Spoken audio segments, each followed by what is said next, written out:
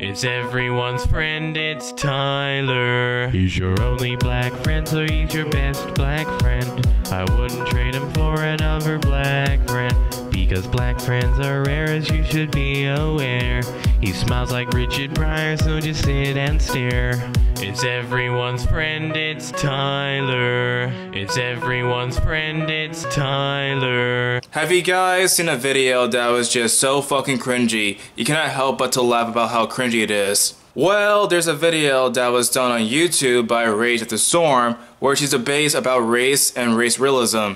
And oh my god, it was just so fucking terrible, just terrible. When we speak of racism, the overuse of the word has allowed affirmative action to be implemented in our society. I'm not gonna argue in favor of affirmative action, and matter of fact, I feel as though that people should use less affirmative action. Now that being said, you do realize that America had a history of systemic racism, right? Affirmative action did not just occur because people shouted racism all the time. It was there because there was legit systemic racism in America. I'm not sure if you really know this, but in the 1950s and the 1960s, we had Jim Crow.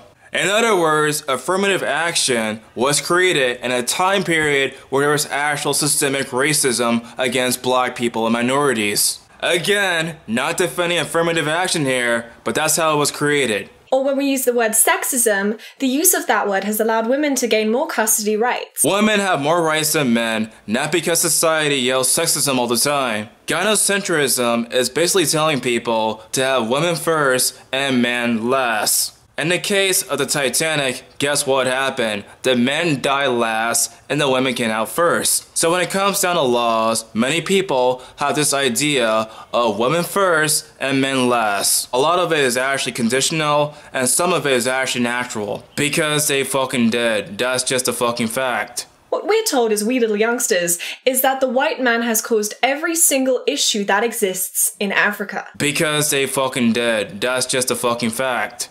Look, I don't blame everything on white people. I judge people as individuals. In other words, what happened in Africa was then and this is now. Once again, nobody is collectively guilty. However, we must acknowledge that fact. In the book of IQ and the Wealth of Nations, it talks about the IQ of the average sub-Saharan African being at 80. The IQ of an African American is normally at 85. That is because education is terrible in Africa and okay in America. Maybe it's me, but since Boko Haram keeps blowing up those schools, no wonder they have a low IQ. That said, we have so many problems with our school system in America. Many black schools are underfunded and have really bad materials. Not to mention the environment plays a huge factor on why certain people are a certain way in the black community. If you live in an environment that actually supports ghetto culture, you'll probably replicate that. In other words, black IQ go high or low depending on the environment.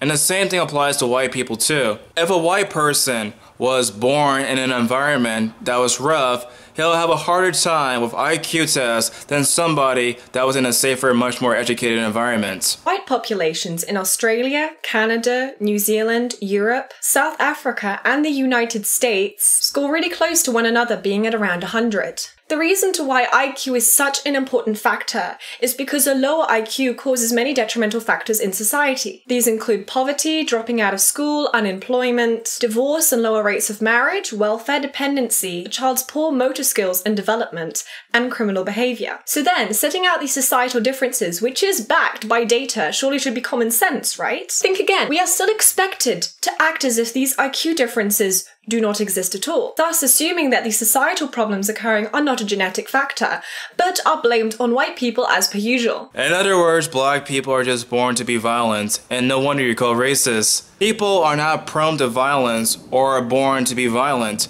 They are born in an environment that encourages violence. And one way to fix that is to address the issues in black communities. This race-baiting bullshit is not helping anybody. By telling people that we should be afraid of black people because they were born violent and have low IQs, it's really hurting race relations. A lot of African languages prove that black people lack abstract thinking. Did you just say that black people lack abstract thinking? What the fuck are you smoking? First off, your source for that claim comes directly from a site that's called the Daily Stormer, which is a white supremacist site.